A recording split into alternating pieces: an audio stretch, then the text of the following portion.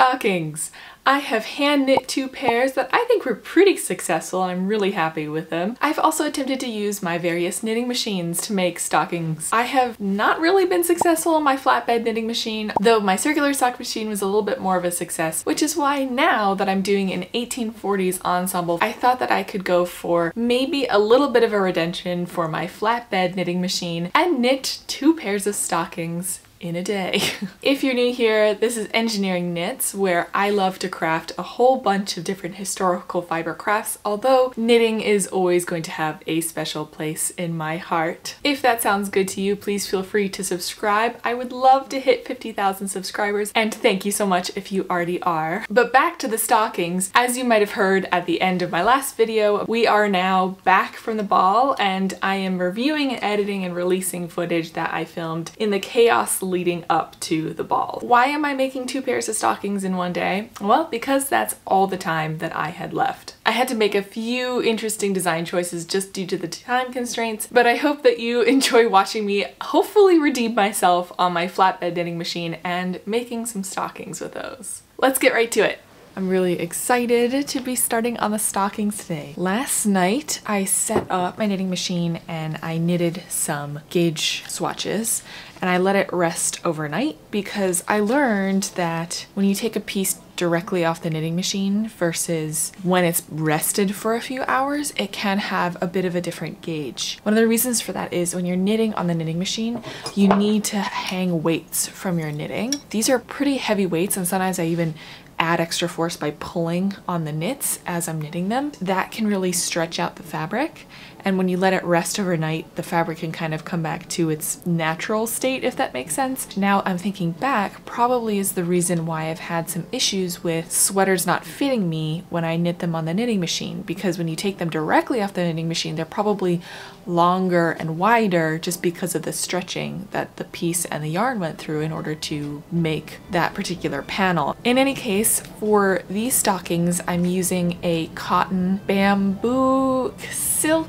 and nylon blend. The nylon is pretty important. On this machine, in the past, I have knit cotton stockings, and I will link the video, and it gave me so much trouble because it has no stretch, and the nylon adds that stretch, and the nice thing is it also adds durability to the sock or stocking. I basically was fighting the machine the whole way, versus these, I mean, this was just ruckzuck, as my grandparents would say, so quick, ruckzuck. I definitely started way too tight. I do want like a nice dense fabric, but the problem when it's this tight, this is the tightest swatch that I did, is that when you try to stretch it, it doesn't really have much give. I'm really fighting the fabric. This one at the top could be a really good one, but is slightly too loose because it's just a little, I feel like there's a little too much gapping between the rows, although it has a lovely amount of stretch. So I went down one level from this, and I've decided to knit at this particular tension down here. In the 1840s, you aren't typically seeing the stockings. It's more of like personal feel kind of thing. Another reason why I went with cotton, it's harder to find sock yarn made out of cotton with nylon in it. At least that's what I found. I was trying to look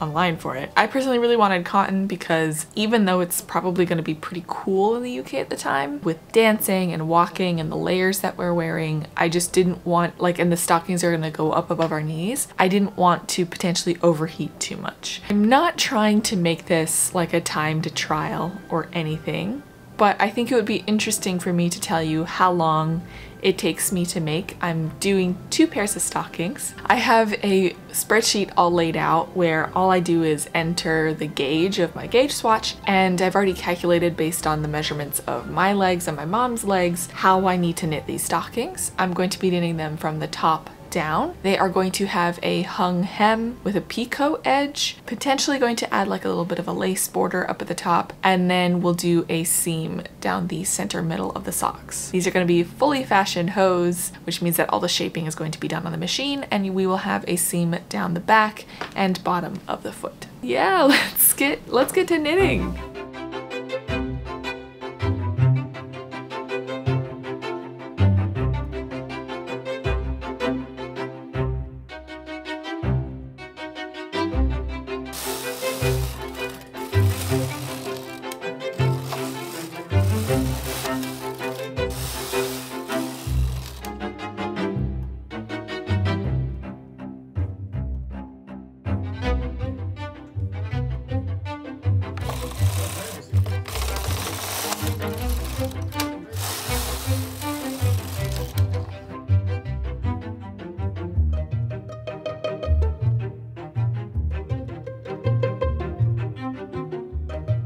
Okay, so we just hung the hem on my stocking. It's taking me like 45 minutes to do this part.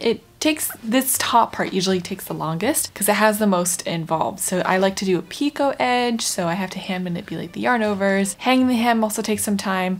The straight knitting doesn't take that long. I mentioned before that I was thinking about doing like a little bit of a lace pattern along the top. I took out, if you've been around for a while on my channel, I have loved this book, The Art of Knitting from 1892, for a really long time. In this book are a few patterns for stocking tops. So we have designs for like fancy stripes or stocking tops right here where my thumb is. So I'm gonna choose one of those patterns for mine and try to imitate it. It's probably not gonna be 100% the same, but just use it as the inspiration. And this will require hand manipulation. I do have a lace carriage and a lace reader on this knitting machine, but it does give me a little issues. So it's faster right now until I figure out the lace issue with my machine to just hand manipulate the lace.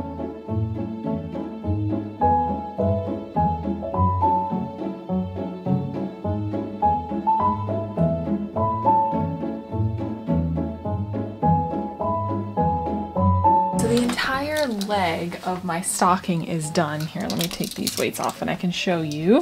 So this is the start of the hem. This is all waste yarn that'll come off when I'm doing the finishing. We have the picot edge together with the lace. I like the pattern a lot. I kind of wish I would have done a little bit more pattern in between.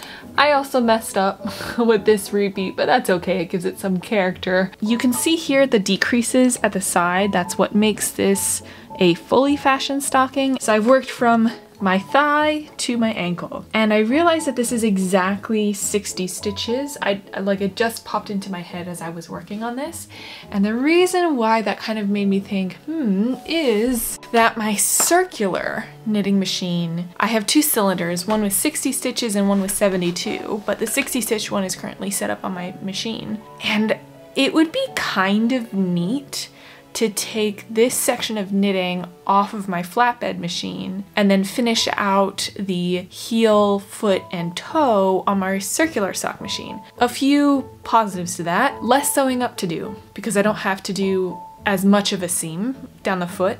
Secondly, no seam down the bottom of the foot. It can be a little bit uncomfortable. That would take care of that. We wouldn't have a ridge or a seam down the bottom of the foot. I'm very practiced on the heel turns and toe turns on the sock machine. I have done it on the flatbed machine, and again, it's in that same video where I knit stockings on a flatbed machine a while back, but I'm less practiced at it, and it's a little bit more difficult for me because of that, so it'd be easier. And lastly, it kind of mimics how stocking machines used to work. I don't think it was the case right at the beginning. I think it was just all knit on one machine, but later on in the process of making stockings, they would do it in two parts. One was the legger and the other one was the footer. First, the entire leg bit on one machine, you would take that off the machine and you would knit the foot on a separate one. It was still knit flat, so you didn't go from a flat machine to a circular machine, but it kind of feels like I'm mimicking that bit of how stockings were made. This is my legger, and then my circular sock machine is my footer. So that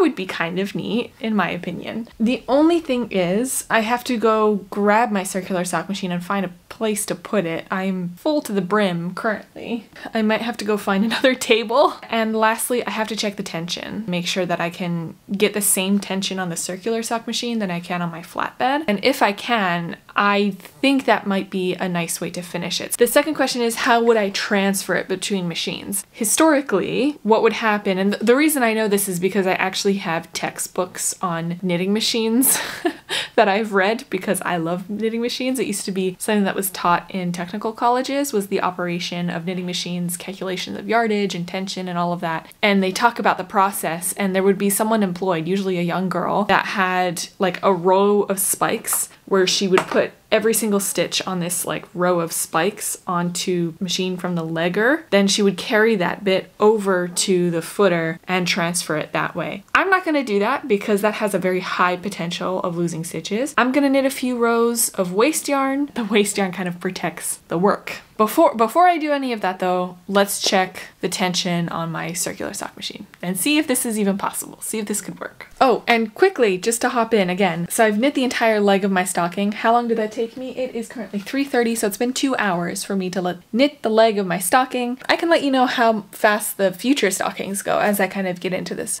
rhythm a little bit more. Anyway, back to the circular sock. Hello and welcome to my kitchen slash slight extension of my craft space. Nutella is my trusty companion as always. I knit up a swatch in my stocking yarn that I'm using, and it is perfect. So knit off the leg of my stocking onto some waste yarn, which is what we have up here. I'm going to cast onto this machine with some waste yarn, and then I'm going to transfer the stitches from my leg over to my machine.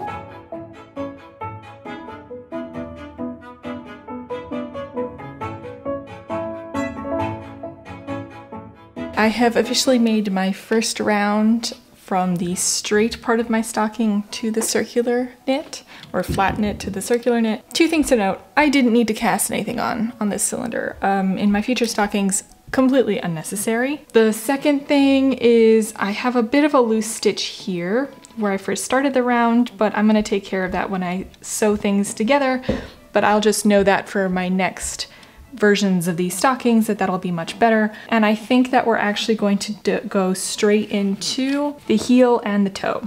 I just have to make sure that I'm making my heel directly over this mark right here, because I want the seam to be down the back of my leg, not the front. So the heel is going to be formed right here.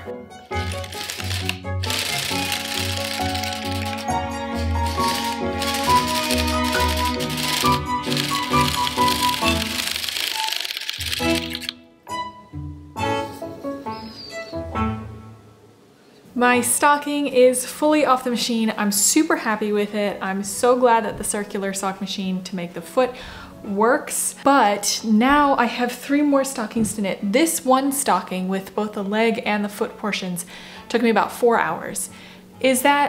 It's way faster than hand knitting, but it's not particularly fast for machine knitting, and I think that's because I spent a lot of time just kind of figuring things out again. Now I'll just let you know if I increase my efficiency a little bit, because I like to know about that stuff. I'm also not going to go back and forth between the 2 machines. What I'm going to do is I'm going to knit 3 legs and then take all the legs over to the circular sock machine and then put the feet on all of those legs. It's kind of like assembly line idea with this. Let's go to the flatbed knitting machine and let's knit some more legs.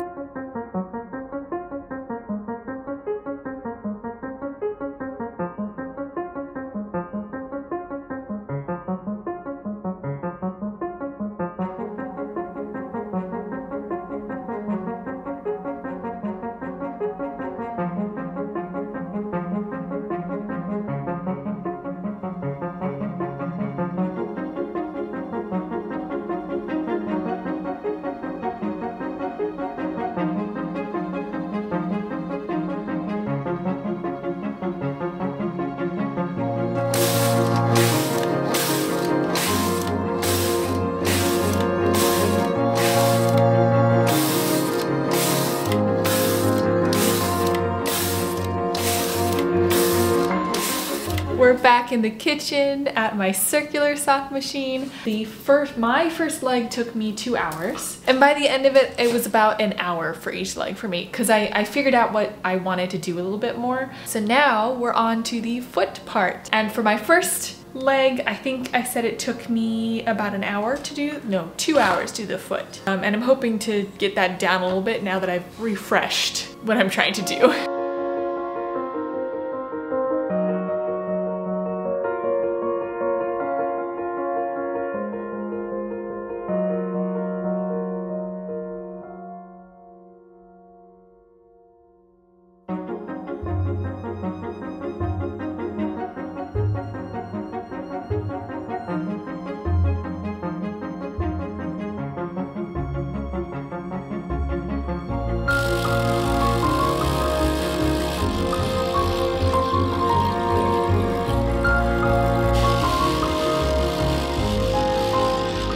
Okay, so with an average time of about an hour for each foot and an hour for the leg, I would say with a little bit of practice it takes me about 2 hours to make one stocking, 4 hours for a pair, 8 hours, although it took me longer, more like 12 hours for 2 pairs of stockings. They are knit, but they're not done. They're not wearable. I have to close up the toe, right? Because right now it's just looks like a fish mouth. So that has to be closed up with Kitchener stitch, and I have to sew up the back.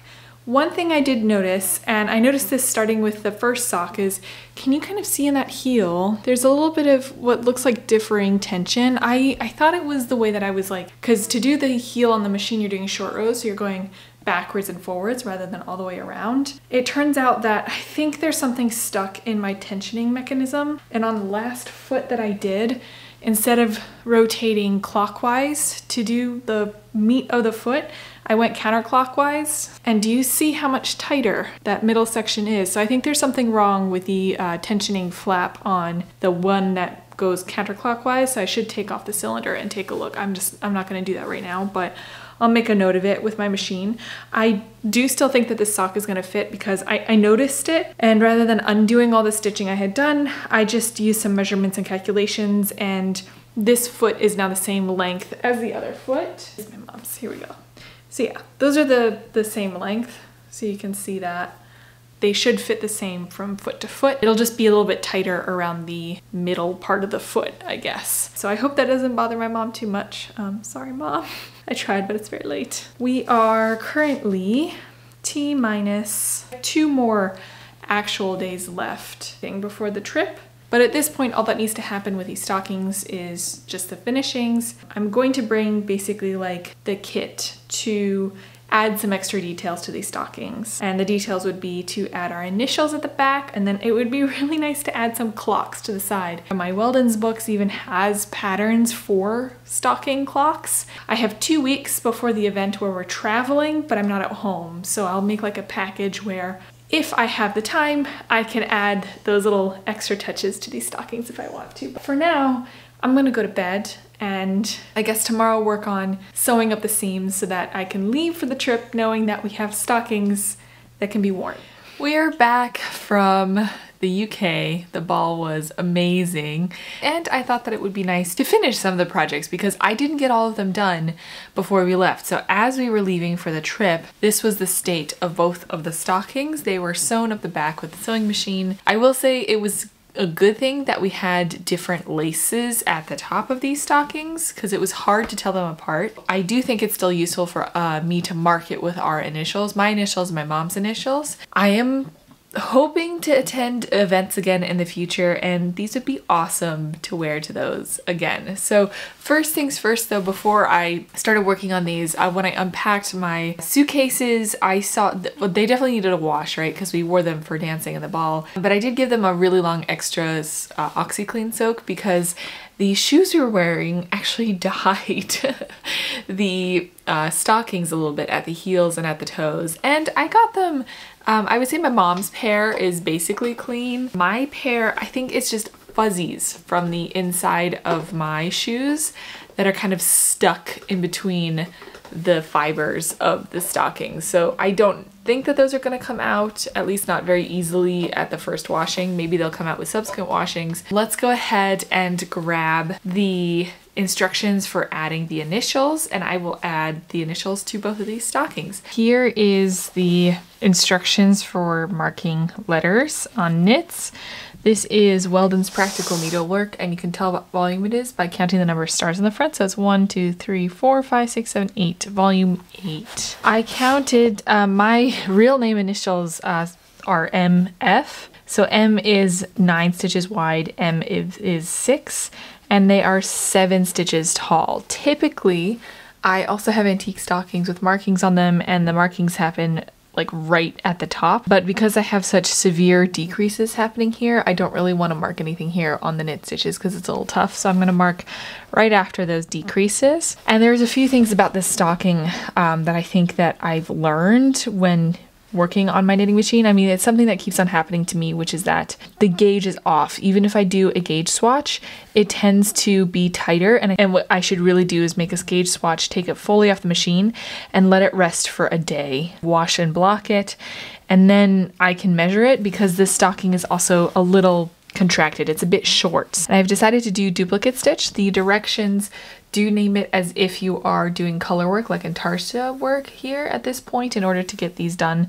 And instead, I'm just gonna do duplicate stitch to kind of mimic that look. I was also originally talking about maybe doing clocks for the stocking. As I was thinking about where to place them, I realized that I would have to make a choice on the color. The embroidery floss that I grabbed were the ones to match our dresses, but since that ball is over, I might reuse the dresses at some point in the future, but I kind of want these stockings to be a little bit more general purpose. So I don't know that I want to pick anything at all, actually, to potentially have clashing or mismatching colors. So I think I'm actually going to leave them blank. So no clocks, but I will do the markings for the back of the stockings. Maybe I'll compare them to some of the antique stocking sales that I have that have initials marked on the back of them.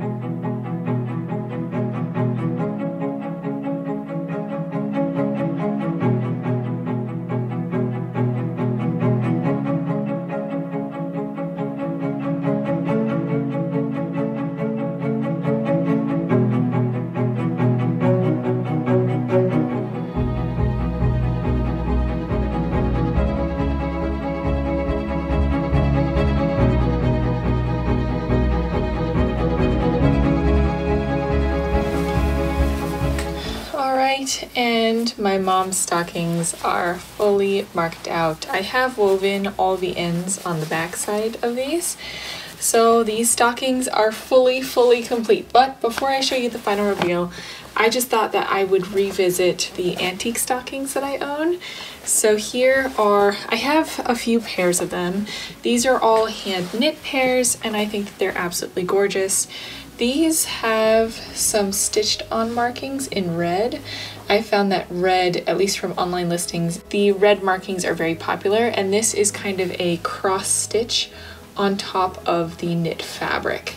I believe this is the way that you read it, so I did my markings so that you read it in this direction, but I believe that this says EW and 5. And I believe this one says EW and 6. So I don't have a matching pair of stockings, but I do have stockings, and they are absolutely beautiful, and both of them do look to be cross-stitched on. So if you look at the inside of this, that's kind of what that looks like. I was more comfortable duplicate stitching rather than cross-stitching, but this person also made very neat work of the cross-stitched on letters. So the other pair of stockings that I have that have a marking on them are these, and I personally would read them this way up. So the same way that I mark my stockings and the opposite way that the last person marked their stockings. And this was not done after the stocking was knit. So the ones that I did and the ones that the antique pair did was after the stockings were knit. This was done while they were knit because this is beaded. So you can see that these are absolutely tiny, teeny tiny seed beads. I think those are what they're called, and they're incorporated into the knitting as the person is knitting these stockings, and this is what it looks like from the other side. Really delicate and beautiful, and I would say that that says CO. Let me know if you disagree. Now that we are done comparing all of these and comparing the markings of the antique stockings to the ones that I did, I feel like the antique stockings look so much more delicate and mine look much more elementary in comparison, but I'm still really happy with mine. In any case, let's go to the final reveal.